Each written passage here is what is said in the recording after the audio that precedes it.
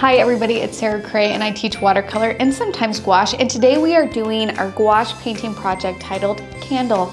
Oh, ooh. This is a great project. I'm actually really excited to teach this to you. That is a cool project. Thank you. And we have Keenan here working the cameras. Oh, hello. And I know that this seems like a lot, but I'm telling you it's so much easier than you're thinking it is. Okay, you guys got this, no problem at all. Good, I'm glad you said that. What? I'm glad you said that. I was stressing.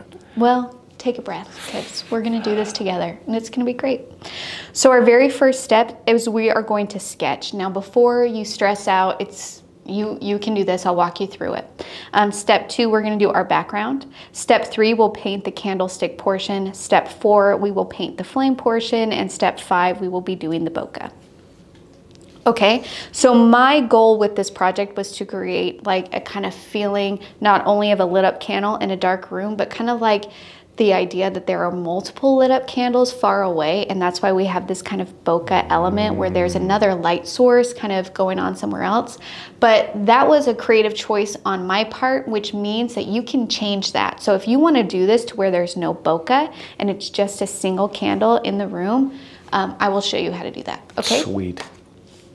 So the paintbrushes that I'm using are round 2, round 6, and around 12. I cut my watercolor paper in half and I taped it using my Holbein soft tape.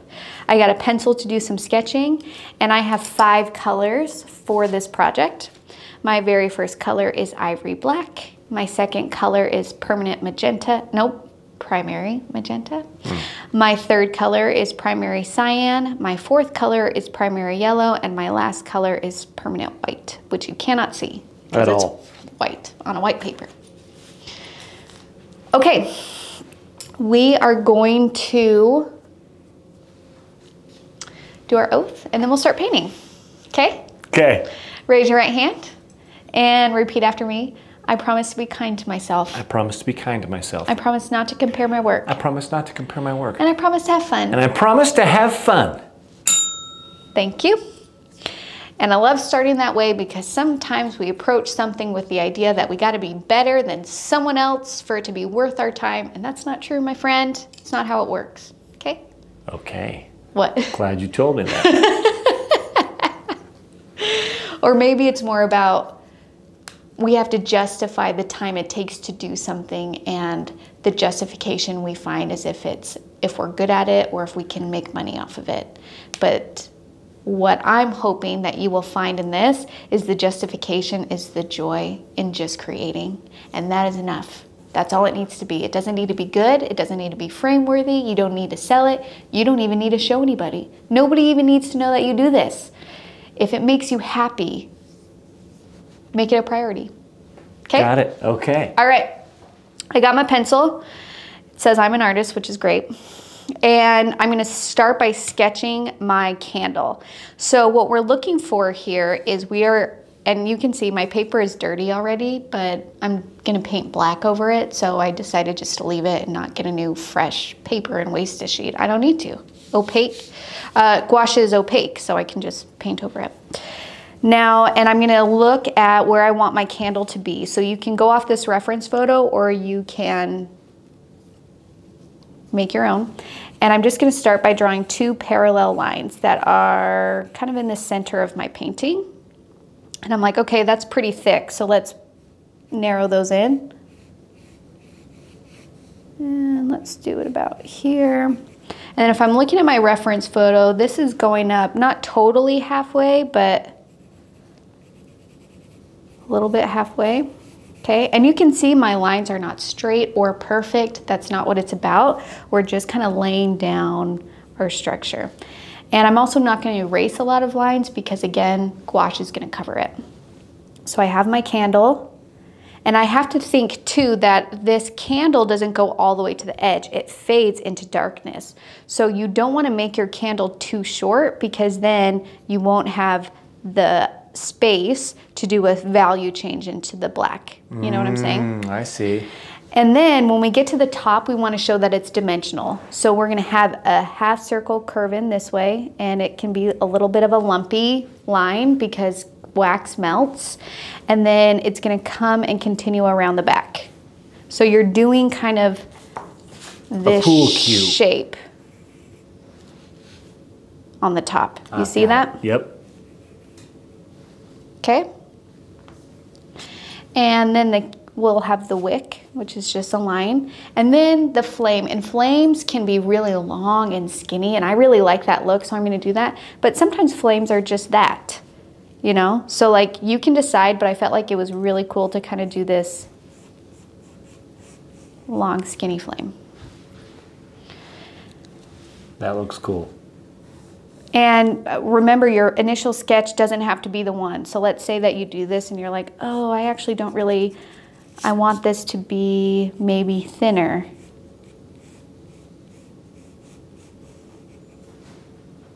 So the shape we're doing is essentially kind of like a teardrop shape where there's a point at the top and then it curves at the bottom, but we're just stretching it out like just pretend we're taking that and going, like a melted teardrop. yeah, exactly. So it's just going to kind of do that.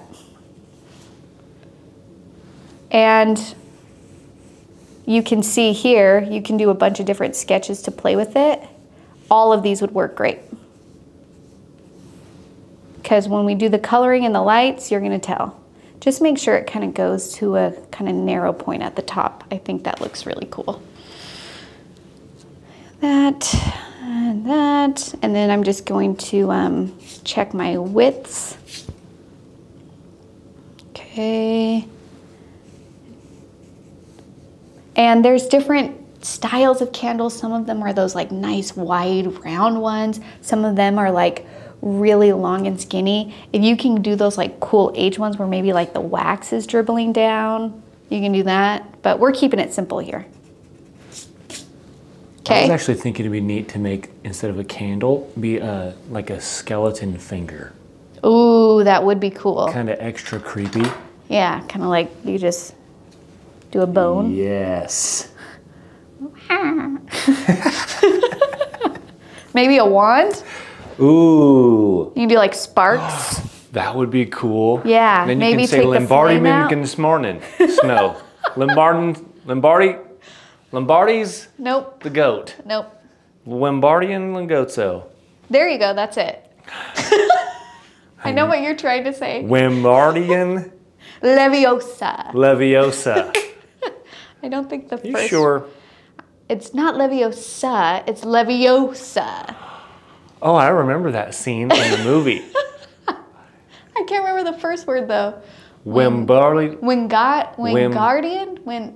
Wimbledon, We're moving on. Leviosa. We're moving on, but y'all know what we're saying. You get it. Okay, so there's our sketch, and that feels pretty good. Now my candle feels a little bit long in this compared to my reference photo. So I'm thinking through, how do I say this? If you're going off a reference photo and you want your proportions to be similar to what's happening here, let me show you an easy tool. You can use your fingers as a way to do equal parts. So my candle, let's say from the bottom to the top is this long. That is almost as long as my flame, and the top is a little bit shorter. So then I can go to my paper and say, okay, here is my candle top to bottom. You can tell that this portion of my candle is longer in this paper, because here, when I compare it, you can use a pencil or your fingers. When I compare it to here, it doesn't go quite all the way to the top. It only goes almost to the top. This one goes all the way to the top. You see what I'm saying? Yep. So then if you want to adjust it so it's more like the reference photo, then you would just move it down. And it would just be a little bit. It wouldn't be a lot. But again, that's all up to you. So then we would just move everything down a little bit. Okay? And then you can kind of like check it. But that's just a little tool if you're going off of reference photo and you're trying to look at the proportions of the things and how they relate to each other, and then compare that to your own painting. But it's not like going this and this. Does that make sense? Because these are two different sized papers.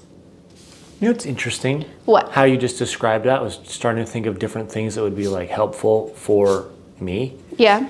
And so I thought, well, the way you described it makes it sound like, what if I divided what I'm doing with the actual subject and split the page into 3 parts? If that would be beneficial visually. Yeah. But then I thought, what kind of tool would be useful? And I thought of a ruler, but that seems so official. I mean, you can use rulers, and I know it sounds silly. I really struggle with rulers. I don't know why. I avoid them at almost all costs. So I like to use things like my fingers or the sides of pencils or things like that. It's easier for me in my mind to make measurements that way than by an actual ruler. Yeah. But some people really like rulers and like utilize them well. I'm just not one of those people. So use whatever you feel comfortable using.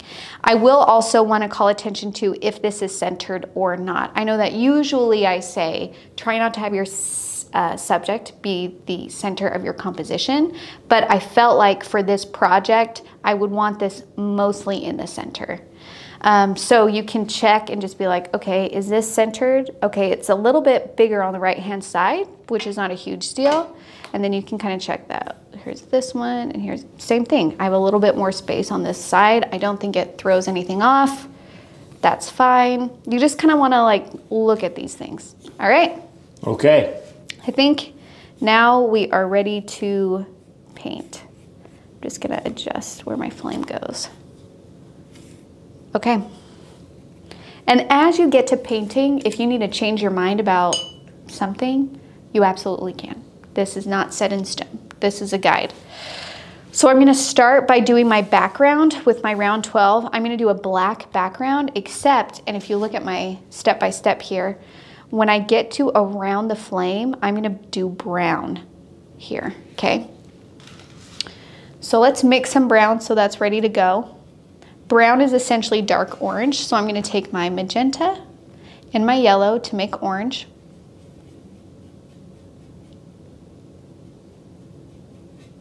And then I'm gonna mix black in there. So now I have a really dark brown, and I want it to be a more orangey brown. So I'm gonna mix more of the red, more of the yellow,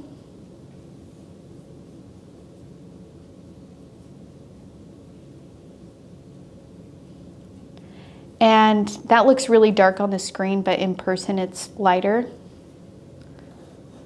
And I'm gonna add more yellow. That feels good. That's a good brown. Okay.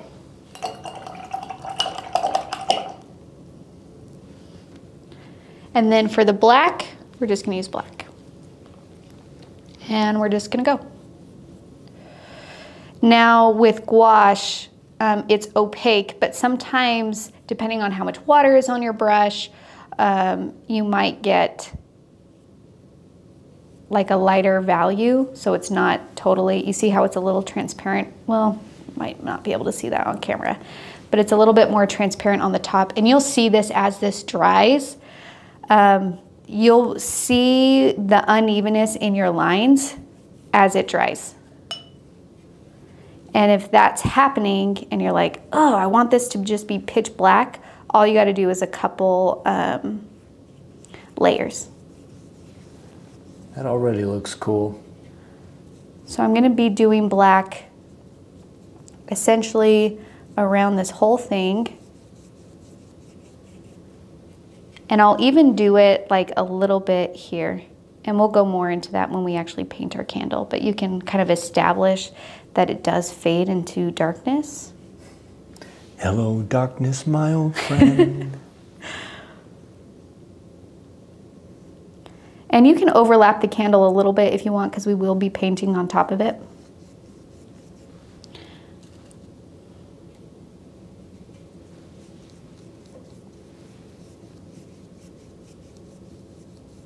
And then at this point,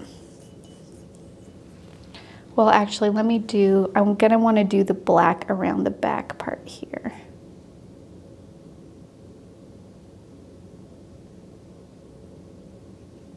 Okay, and now I am going to grab the brown that I already mixed.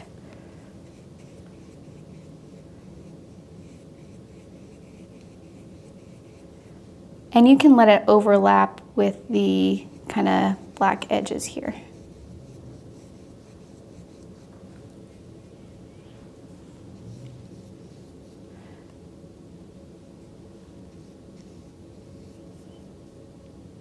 So try and avoid the flame that you sketched out. Candles are an ancient human pastime device. Ancient, like 500 BC. Dang. I know. Well, that's how they were able to do anything at night, right? Yeah, but it's just candles. Candles. Okay, so I got my brown, I got my black, and now I want the brown to be a little bit stronger. And as you can see, my painting is starting to dry. You can see where there's a lighter, like black. You see that right here? Yes. Okay, so that's just saying, Sarah, you got to do another layer to make that nice and black on there. But first I'm going to go to my brown.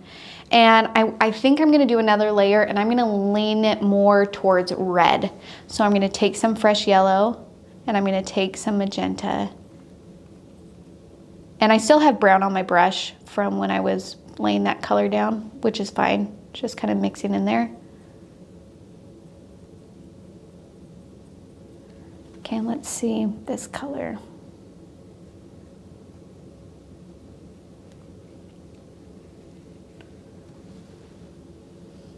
I want it to be pretty like vibrant. So if you need to use just like yellow and red around here, that's okay too. Just kind of blend it out.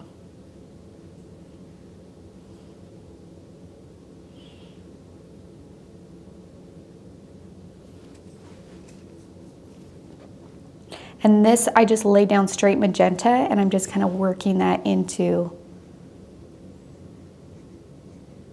the colors here. So what we're trying to communicate here is that a candle in a dark room, it illuminates the darkness around it. So in order for us to paint that, this is why we're doing a value shift here. This is why, and by value shift, I mean value shift by hue. So it's going to like a lighter black. Does that make sense? But I wanted it to be more colorful and warm than gray. Does that make sense? Yeah. You can use gray.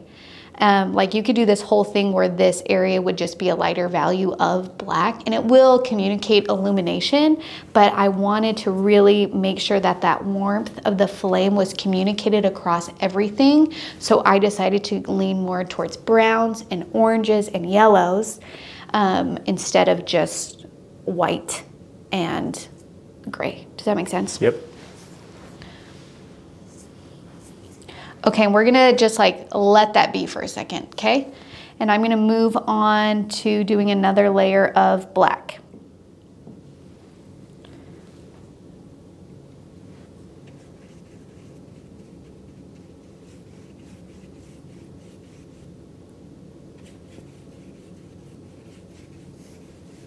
And if you can see some brush stroke, that's okay, it's not the end of the world. And I actually kind of like that painterly look of like brush stroke and texture, but this is your painting. So you can change it however you need to whatever you like.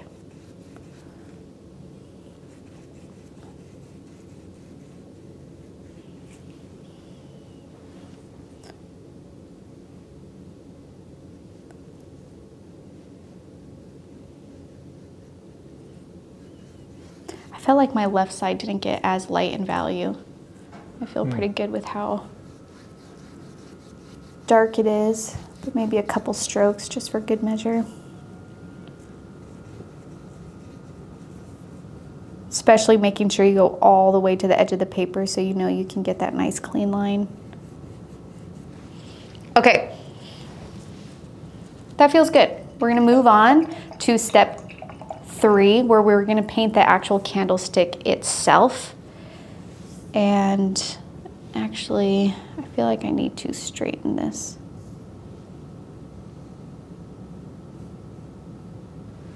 This is where you're gonna kind of look at the shape. It seems like it's bending a little bit, but when I go to paint it, I'll straighten out this edge. You see what I'm saying? Yep. So you can straighten out your candle when you're actually painting it itself. Okay, so we're gonna try and make a desaturated cream, that kind of waxy color.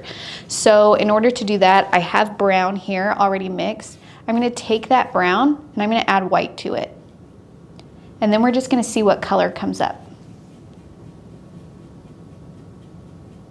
Oh, look at that. It's like a wax color. Oh wow, waxy. Yeah. Now, if you want it to be warmer, I feel like there's different like colors of wax, you know? So you guys can adjust the color as you see fit. I wanted it to feel very aged, and I feel like aged wax has like this yellowness to it. So I'm gonna grab some yellow and introduce that to my wax color. That feels better. And then you'll notice here that there is a value shift on my candle. That's how we're showing like this light is illuminating the top, and then as it fades away from the light, the darkness is taking over, okay? So I need to have a value shift ready to go to mix. So I want essentially white for the highlight. If you look here, I actually have a white edge on the bottom part of my candle. And then I go to my actual candle color itself, and then I want it to fade into black. But black is very, very strong. So you want to just like the black I just introduced here is taking over that color completely. So I need to start a new pile. And let's add some white to it. I forgot that white one was there. I couldn't even see it till you did that.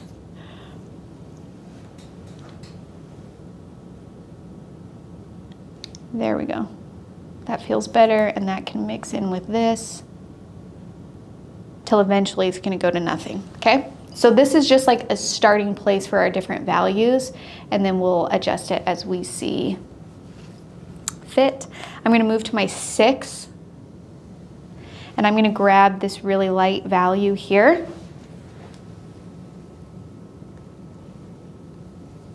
I'm gonna start putting that in.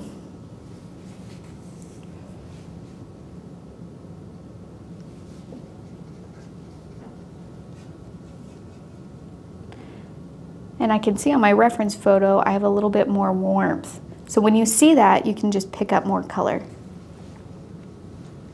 You would need 61 candles to light up a room that has one LED light. Really? So one LED light basically it's 800 lumens that an LED light is, and a candle is 13. Wow. Yeah. Okay, so I kind of started with my lightest value here, and I'm kind of like looking at how wide my candle is and making sure my edges are nice and sharp.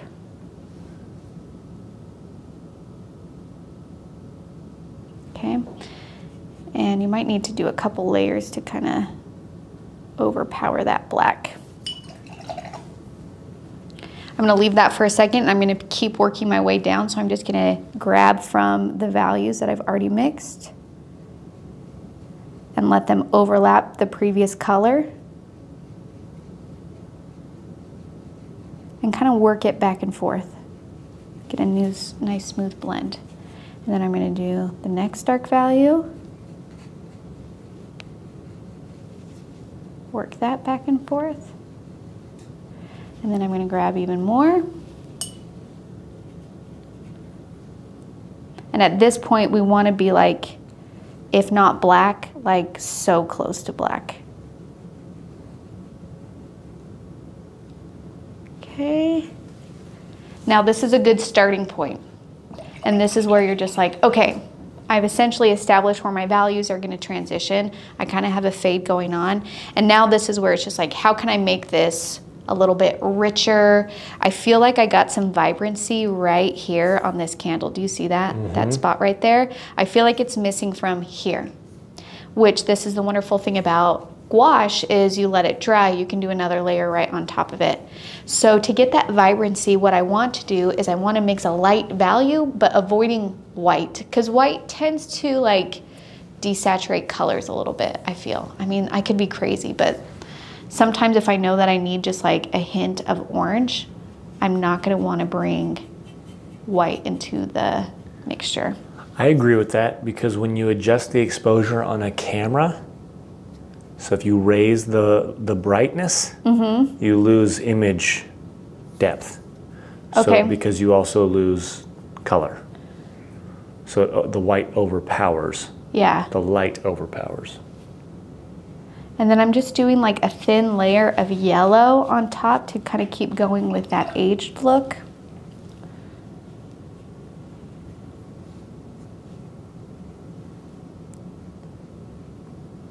But remember, because gouache is opaque, it can overpower the values that we already established. So just remember that as you work your way down, you want to make sure that you're adjusting your value too.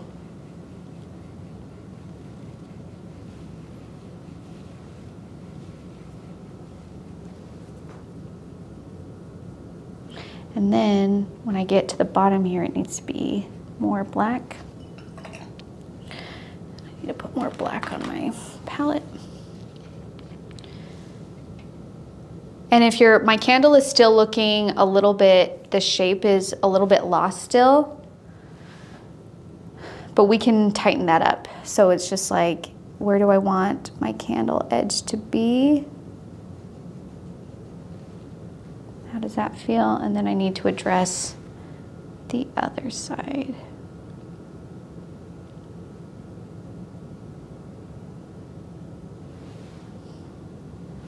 Okay, and I feel like it's widening at the bottom, which I kind of want it to stay a little bit more parallel, so I'm going to try and straighten that out.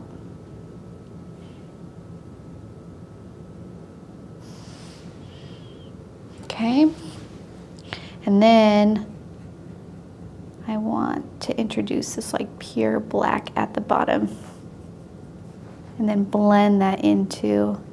So I'm just kind of taking the color that I just laid down and just kind of working it up into the candle.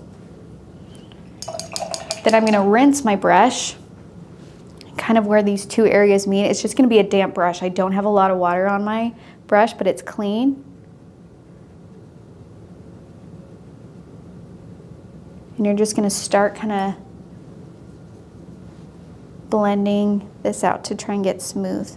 Now what's tricky is black is so powerful that you see it just keeps working its way up into my candle. You see how it's working its way up? Yeah. When that happens, grab some of the lighter value and push it down. So you say, I want you to keep dark down here actually, so I'm gonna just grab some color and then work down instead of continuing to work up. Does that make sense? Yes, it does.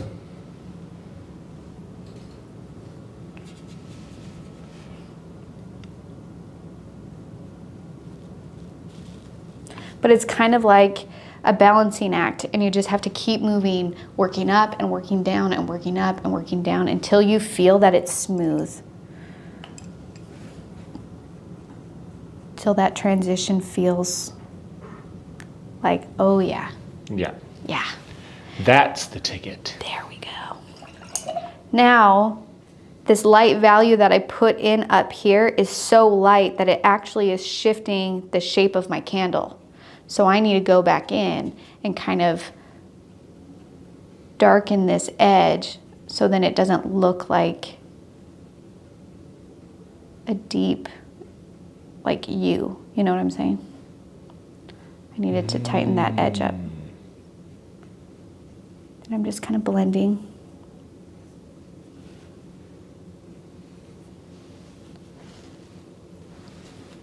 Okay, and I still just really am missing just a hint of just warmth. So I'm gonna try and put that in.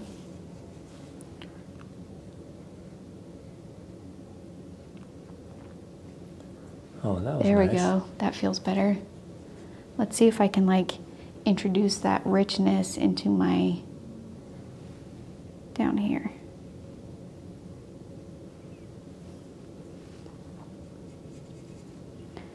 And I know that with these projects, we have been really working on hue and color and value transitions a lot. And I just want to say that it feels sometimes a little exhausting because you're like, oh gosh, I put it, now I got to go this way.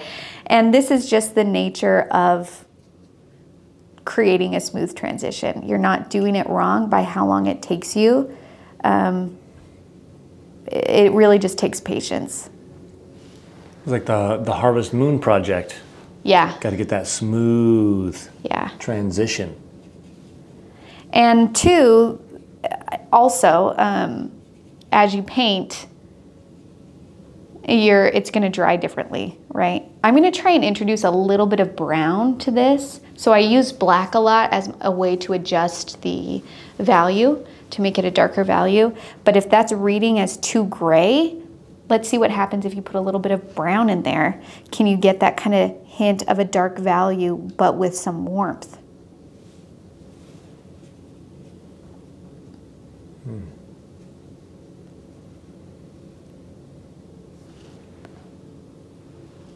Okay, and now I'm feeling like this section here to here is even in value. Like if you were to cut off this and cut off this. I agree with that. Okay, so when that happens, it's just like, okay, I want there to be more transition. You gotta go and put a value that's in between in there.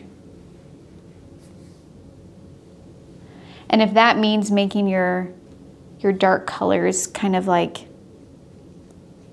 go up a little bit more, that's what that means.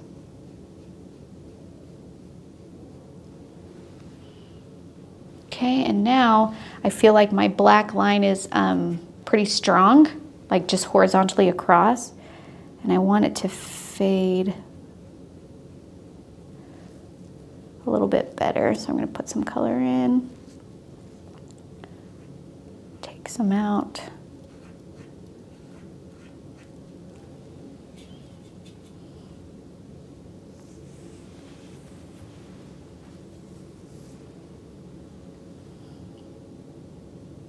Man, this is a cool project. I mean, already. I'm gonna just do some strong color here. Yellow, red. That feels better. Yeah. Okay, I'm gonna let that be just for a second, and I'm going to move to my 2 because we gotta paint the other side, like the inside of the candlestick that's that we see. So essentially what we're going to do is we're going to leave a really thin white ridge here to communicate that's the front of the candle, and then it's going to go to a really dark value around the wick and then transition to a lighter value at the top. But our area is like this big compared to this big, so we're not going to be too detailed, but we absolutely want a value transition. So I'm going to grab some dark brown that I still have on my palette. And then right around this wick, remember I'm leaving a thin white line in between.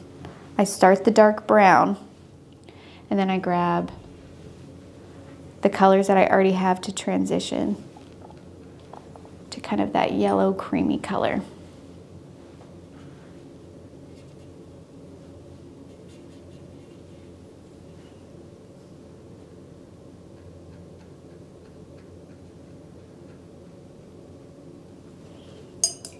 I'm excited for that background. Yeah. And the flame. The flame is one of those things where just actually a few like little highlights and hints is all you need. Cool. I'm the same way. Yeah. Yep. And I'm just kind of like looking at the shape of my candle and adjusting the edge a little bit.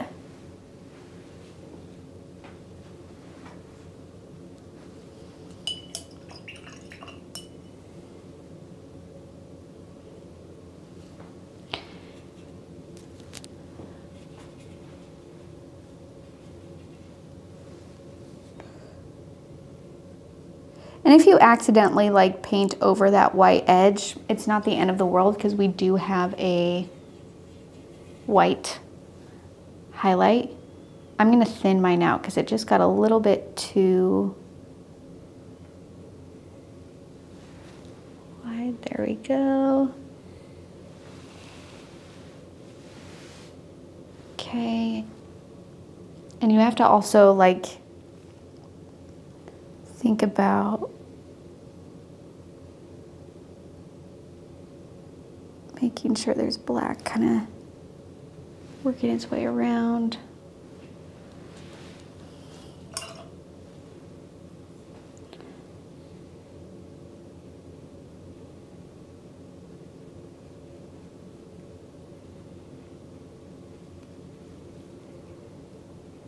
Okay, I'm gonna let that dry for a second before I go in and do more.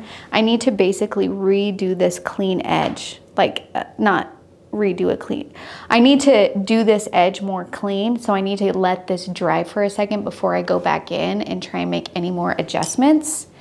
And then if you're feeling kind of edgy, and what I like to do is when it's dry like this, just check to make sure it was dry with my finger, and it mostly is. I really like to mix vibrant colors and just do like bold strokes. Ooh, yes. It doesn't have to be a lot, but just enough to be like pop of color, bam. It's funny actually how you put color on your paintbrush and then when you actually touch the paper, how little comes off your paintbrush onto the paper. I always expect it to be more. Yeah.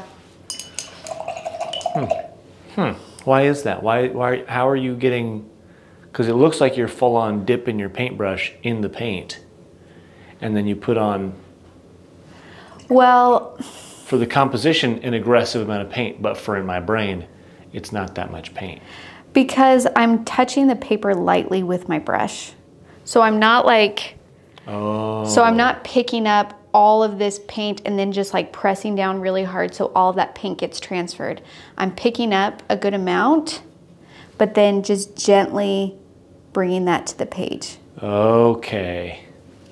Where like, if I were to pick up, this is gonna mess up my painting, but if I'm just like picking up so much paint and I do this, you see? Yes. So I'm doing light pressure brush strokes. That's why not a lot of the paint is being transferred over. Got it. But that's a great question, Keenan, and can be really confusing to people who are like, wait a second. Yeah. So I'm just gonna transition this out. I see her playing the paint over there.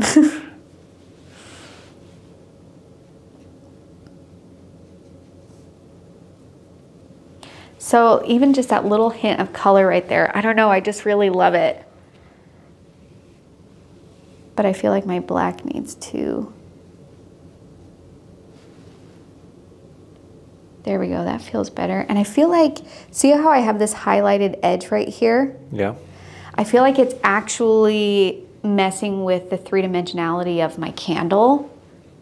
So I'm gonna try and match this medium hue, or this medium value, so that edge can continue to go around and disappear. Got it. Rather than potentially making it look like it's curving around.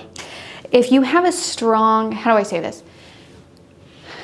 When you have a lighter value edge, our brain knows that things that are a highlighted value are what's closest to us. So if the side of a candle that is turning away from us has a very strong highlighted edge, then the volume that we're trying to make of trying to create an illusion of a three-dimensional object that goes away from us actually is pulling forward. That white edge is matching its plane with the front of the candle because of the highlight. Does that make sense? Yep. So if you notice that you have an edge on your candle that is a highlight, especially the same value of this highlight up here, then instead of it creating the illusion that we're pulling away, it's gonna bring the side of that candle back up. And then all of a sudden we're like, wait, is this a square blocky candle, or what? Is it actually rounding away from us? So look at your edges and look at those values, and are they actually matching it, or is there a little bit of a highlight that you need to kind of adjust? Okay, now I'm a little bit more convinced that it's fading into darkness. I feel like, see how this edge is popping out though? Yeah. Got to do something about it. Hide it.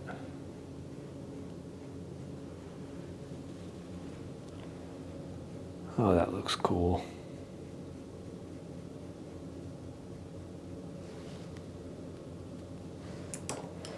And maybe a little bit more. Yeah. Now I'm a little bit more convinced. Okay. And this part still looks funky. That's okay. We're not touching that part yet. We're not there yet. We're going to leave that be just for a second. And we're going to move on to our flame. So if you look at the reference photo here of the flame, I actually kept the flame itself white. I did not paint that white. That's the white of the paper. But if you look at the very edge of my flame, if you go just around the outline, I have yellow and I have red and I have orange. So you're gonna take these very saturated hues, and that is gonna give the impression of that warmth right there, right where that flame is meeting the air. And then if you look at my wick here, I have a little hint of blue because, as you guys know, the like source of the heat, that like where it's condensed or, you know, fires and stuff like that, there's blue. Now where you would want to use white in this flame is if maybe accidentally you covered, you painted over the flame that you originally drew out when you were putting in your background. So then you can just like reshape using your two. And I really like the thinnest line up here, okay? Rinse that out. And now I'm going to grab yellow, but just yellow. Add a little bit of water in there to make it fluid, like make it easier to brush on. And I'm just gonna work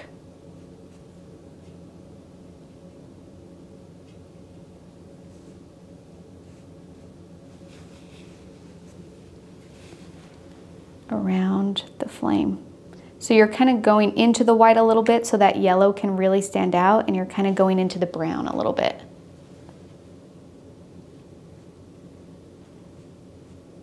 And then I'm gonna grab some magenta, mix it with a little bit of yellow so it turns that like nice red color. And if you want it to be more orange than red, you can. Just mix more yellow in there. But we want it to be strong in color. We want it to be bold. So I'm just putting like nice thick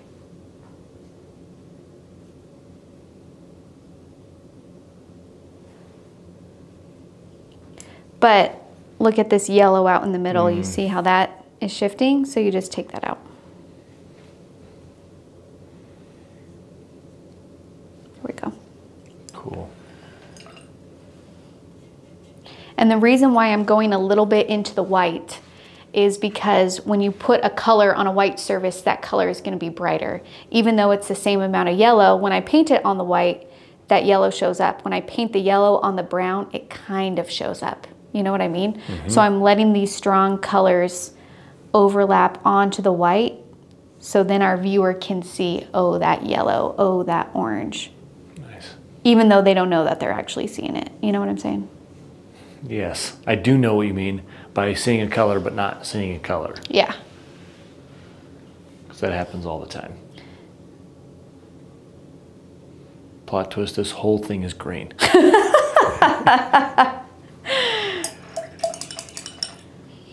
Okay, now I'm gonna do kind of where the blue, the wick meets the blue. So I have a little bit of my cyan here.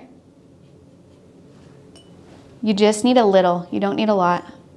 I'm gonna mix that with my white.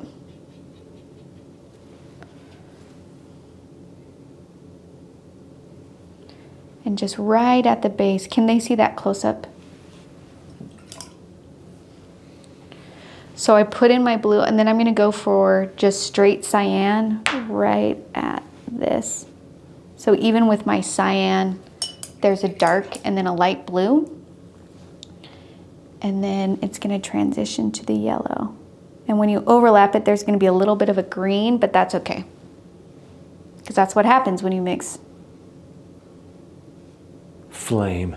the blue and the yellow together, you get green. Oh. But yeah, flame.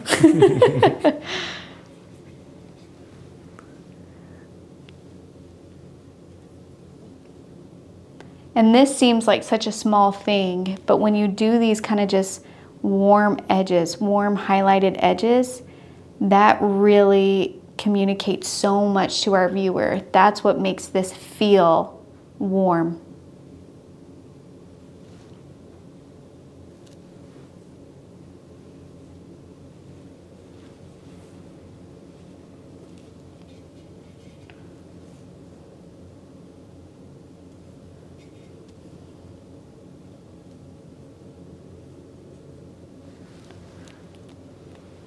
Okay? Okay. All right, let's go back to the overhead. Yeah, look at that lit up. I'm gonna do actually a little bit of red right at the tip.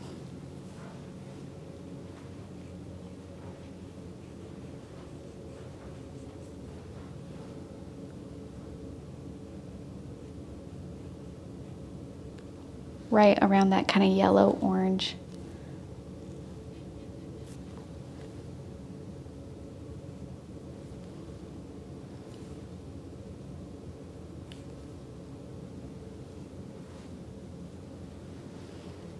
Yeah, there we go.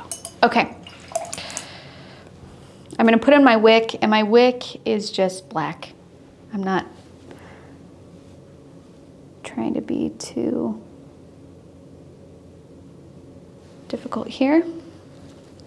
And then now I'm going to go in on my edge and try and kind of straighten that up on my candle.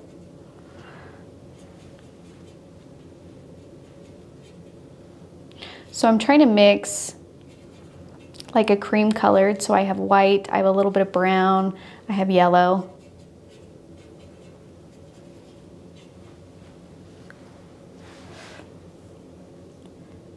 And I feel like the back part of this needs to be bigger.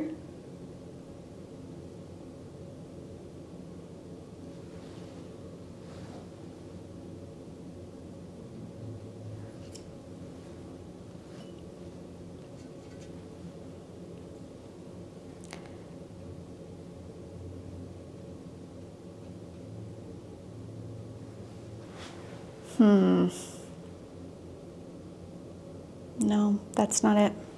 We're gonna let that dry, and then I'm gonna actually take some of that out. What I'm gonna do instead is I'm gonna use my white, and I'm gonna do a highlighted front edge. So I kind of blended out my edge at this point on my painting. And I want to kind of like sharpen that front a bit. And what I'm gonna do before I do that is I'm gonna do a darker value on this back part of the candle to push it back into space. So what's happening here is I'm trying to create a lip and then the top like back part of the candle, but it is, the values are competing in a way where it's not convincing that it's two different planes. Does that make sense? So I need to push this, the like top part back, and then I need to highlight that edge. So then it's just like, this is farther away right underneath the flame, and this is what's facing us. So I'm actually gonna make this a darker value back here.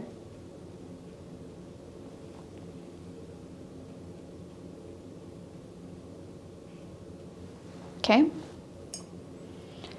And then I'm gonna go with a white.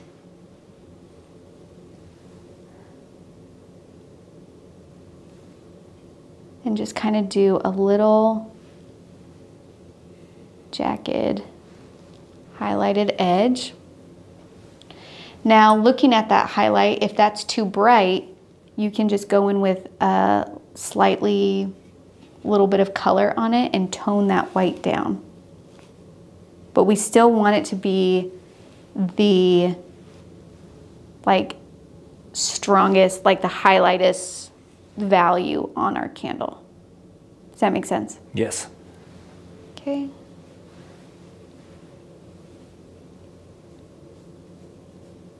And I don't want it to be perfectly smooth, So I'm kind of creating like a little bit of a jagged line.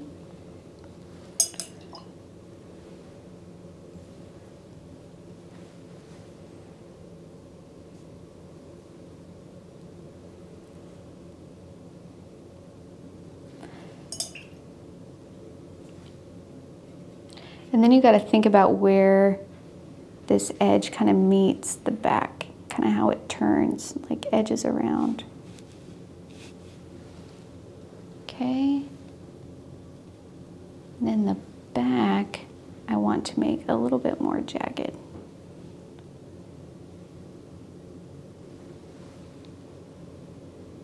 That feels better. Cool. And then I think like that back edge needs a little bit of a highlight. I did a good job pushing it back, but now it kind of has faded. So I just need to be like, nope, there's still something back here. It's not competing with our foreground, but there's still something there. So I need to do just a little bit of a light value.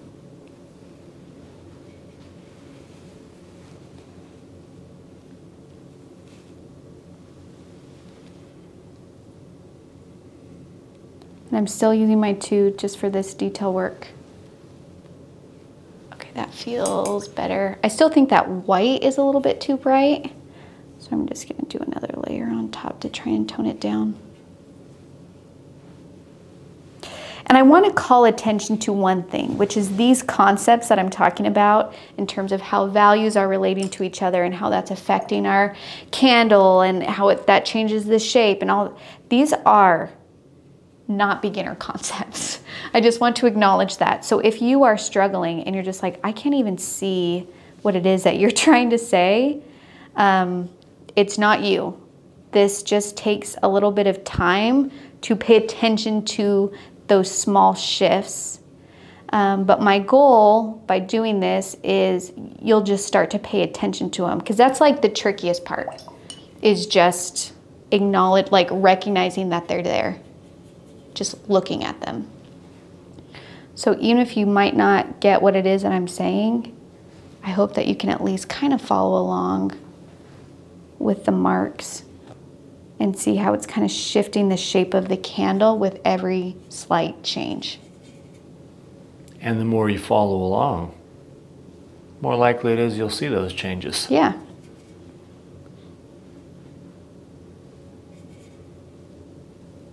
Okay. I'm gonna let that be.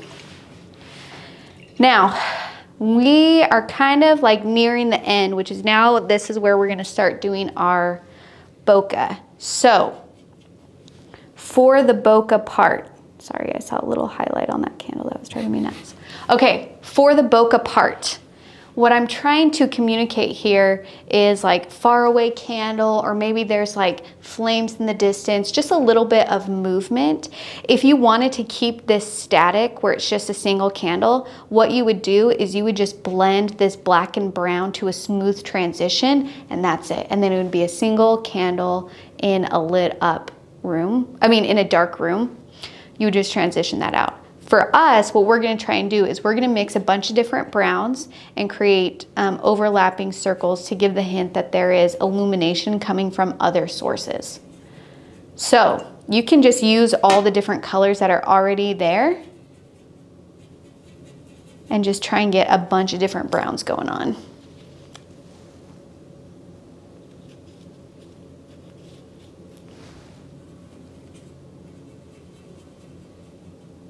Okay.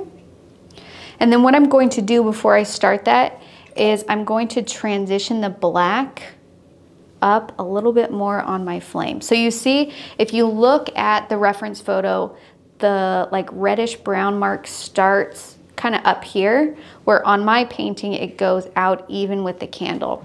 So I'm gonna just move this up.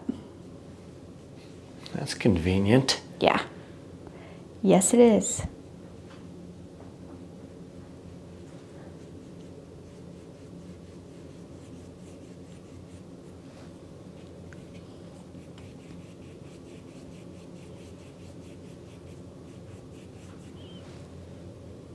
Okay. So basically we're just trying to blend this in a little bit.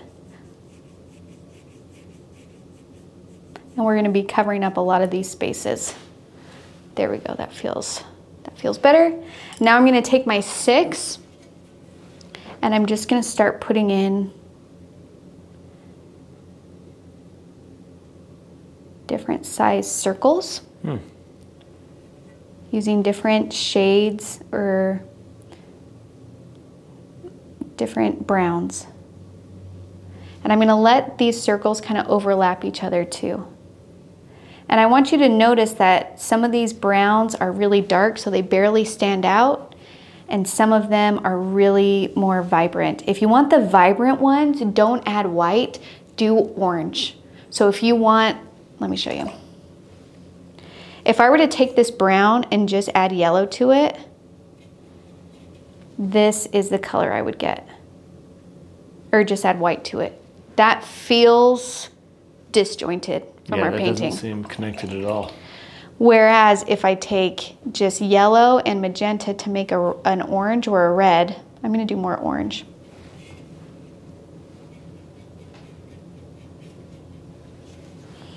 And I paint that here. It stands out more, it's brighter, but it's not disjointed from our painting. Yeah. So you see that? You see how it feels brighter, but it isn't like aggressive. It isn't. And different. It still feels like it's in the same world. Right. The other thing that you can do to kind of make the bokeh look more realistic is when you overlap them, the area in which the circles overlap will be a little bit brighter.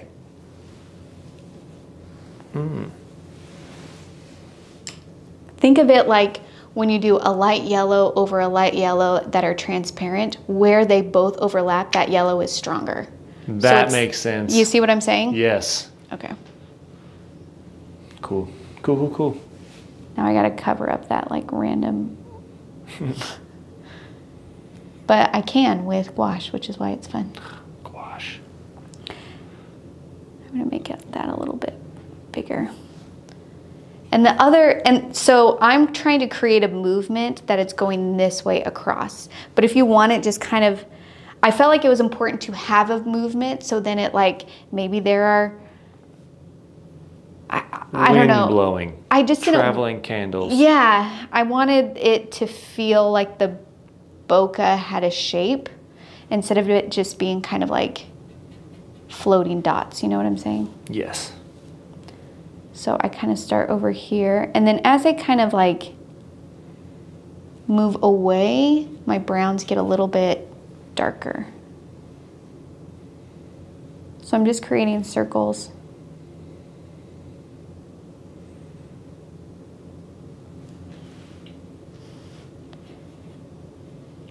And this is why we want different dark browns and light browns.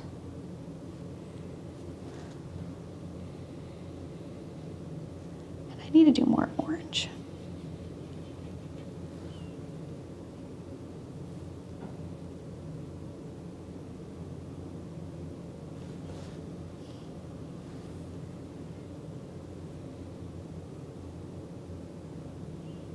Now you want to make sure that you're happy with your background color before you do your bokeh. So if you see some areas where you're like, actually, that's not as smooth as I want, or I want to do one more layer, you want to address that before you do your bokeh.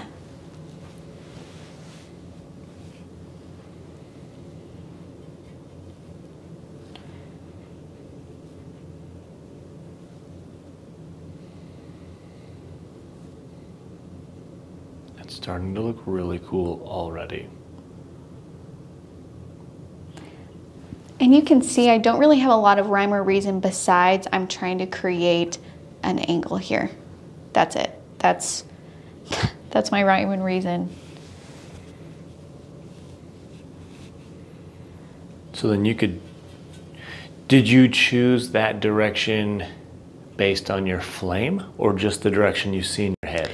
Just the direction I saw in my head, because in order for me to get this, I looked at a photo of a candle like in a black room, and then I also looked at different pictures of candles with bokeh. And so there was one where it was kind of like angled like up. And I was just like, ooh, that's really pretty. Okay, I'm gonna combine these two things. So they're kind of independent from each other, but not so much that I wanted it to still feel like they were in the same world. Mm-hmm.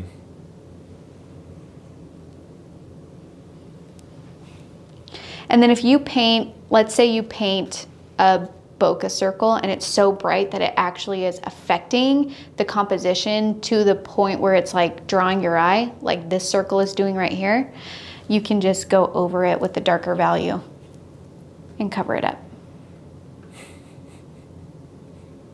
Gouache. Gouache, that's cool. Gouache, that's cool.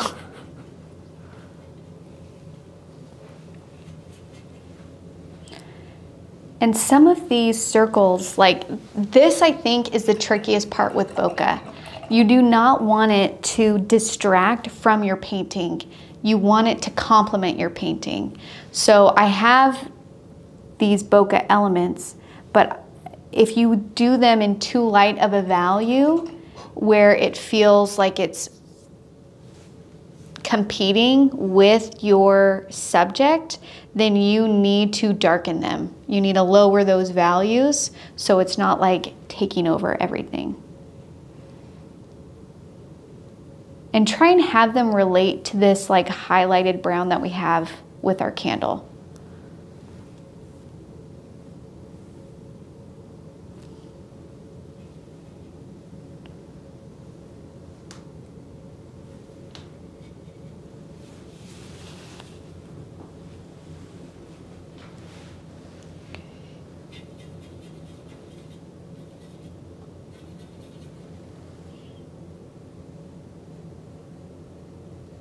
So some of these that we're doing out here are barely there, and that's what we want. We want these to be subtle.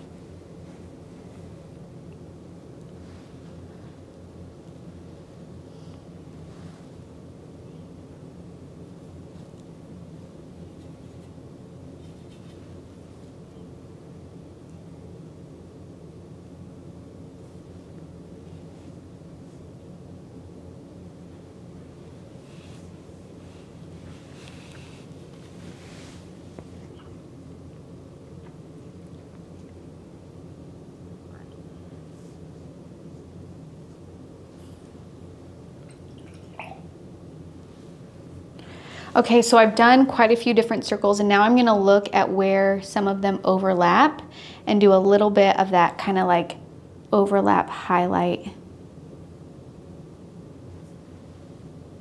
That one here. It doesn't have to be a lot, just like a little shift.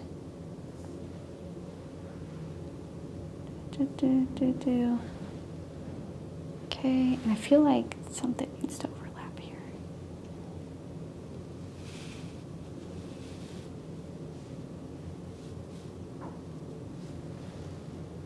There we go.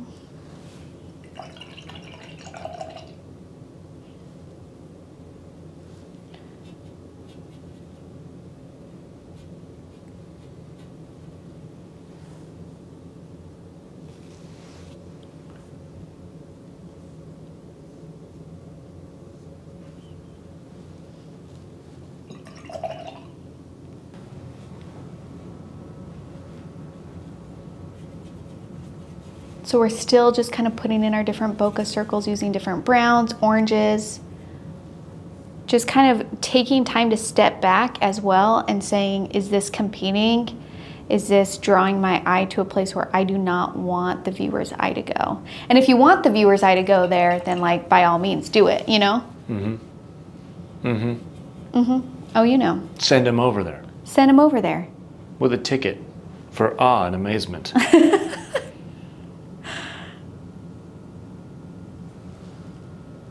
Okay, that feels pretty good. Oh, I like that. Did you put more red in there? Yeah. I like those ones. This is just like magenta. Then I feel like it needs one here.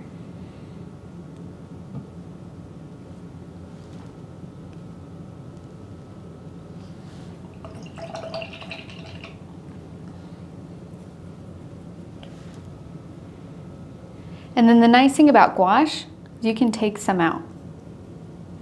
So let's just say, oh, I don't really like how that one looked. Or any of them. So I'm just gonna take that out. Yeah.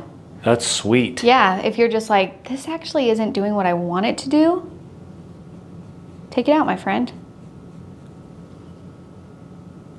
And then I'm going to just kind of tighten in the flame on this area again. There we go. Maybe a little bit here.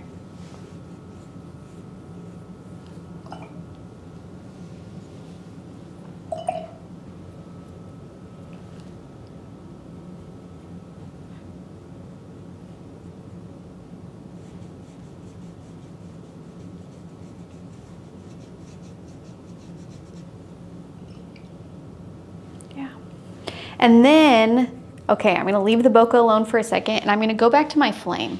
And I feel like this flame feels wispier. Is that fair? Yeah, that's fair. So you can change the wispiness of your flame. All you have to do is you basically just thin it out. So I'm bringing in my flame using a similar color to what I used as my like brown reddish highlight around it. And we're still gonna we'll do the highlight again after we bring it in, okay?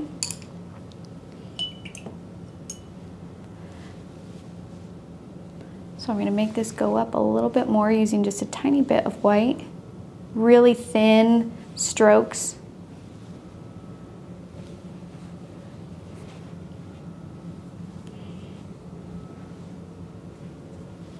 And then just using straight yellow along the edge.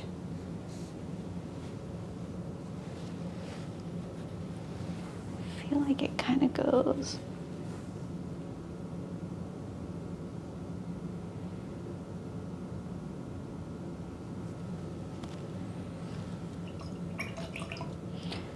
And let's round out that bottom to make a more teardrop shape using white.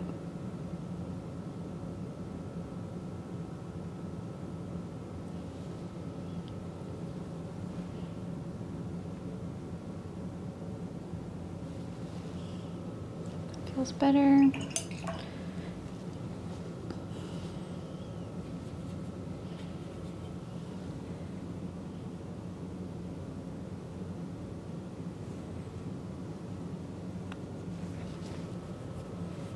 Okay, that feels better. Then let's do this kind of highlight on the edge of my candle stick.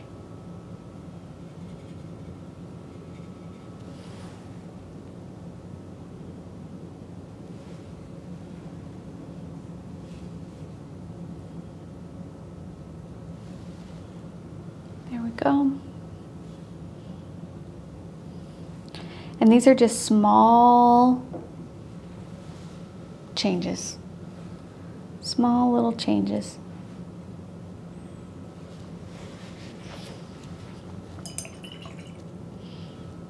It's better. I think my black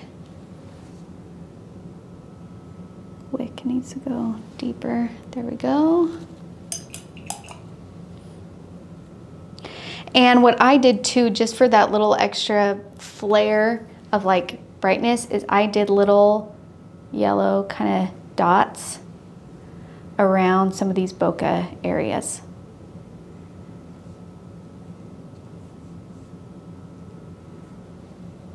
Just to kind of add to that feeling of like warmth and sparks and, you know, like just a little hint.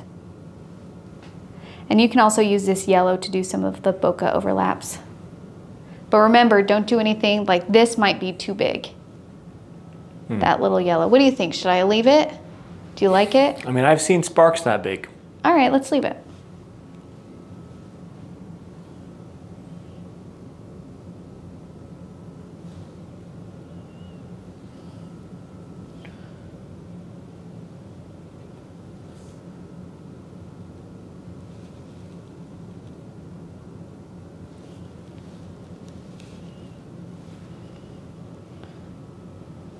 And there could be some areas where you're like, oh, I didn't even see that overlap. Okay, let's put that in. And if the yellow overlap is too strong, try orange.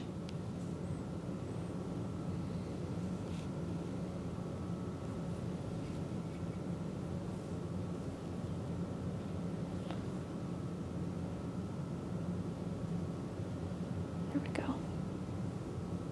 I'm gonna try orange here.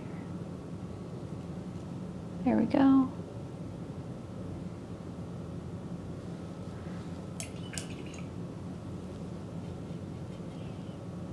I think we're just about done. I just want to shape this a little bit more, bring that in.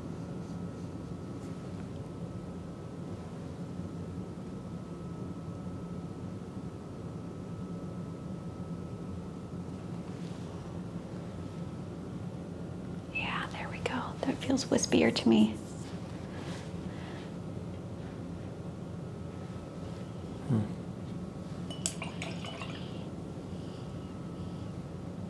You're doing it, guys. You're doing great. So, you're doing so well. You're doing so well. Look how far you've come already. Look at how cool. Look at how cool our candle is. How wispy.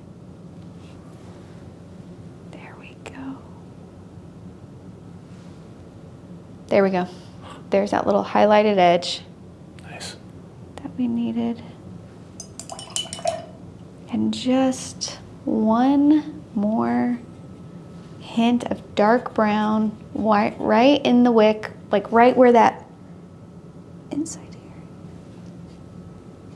I don't know why, I just feel like it needs it.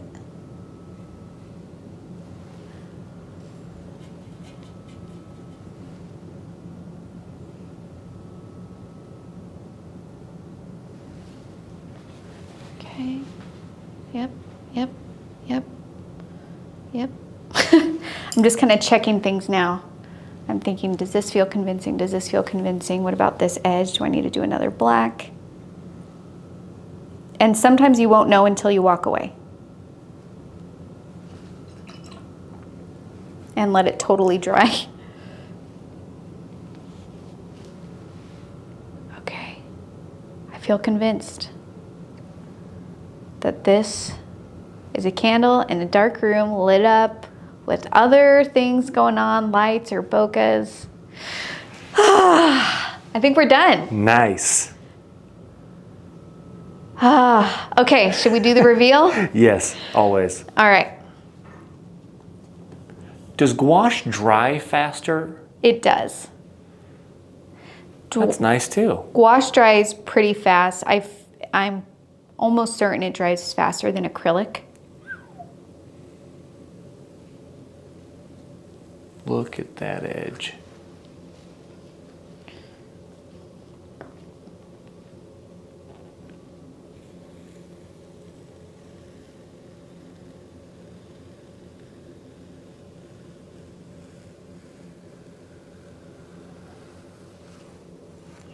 Wow. Oh my gosh. This is one of those that when you take the tape off, you're like, holy crap. Yep, nothing can beat this. I just painted that.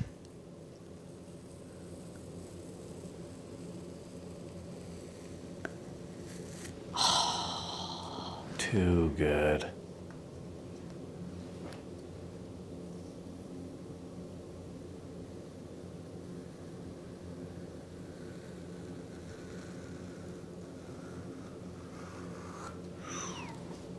There we go. There is our candle, you guys. Nice.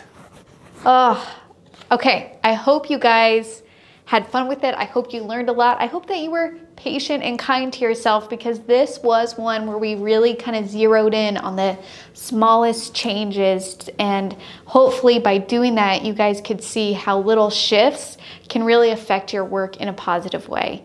I hope that you take this idea of illumination and light and black dark rooms and run with it. See what else you can make by learning these concepts of, you know, just doing little highlights here, and wherever that light is illuminating the space, it's going to be a lighter value, and shifting your values by hues, by colors, instead of just adding water.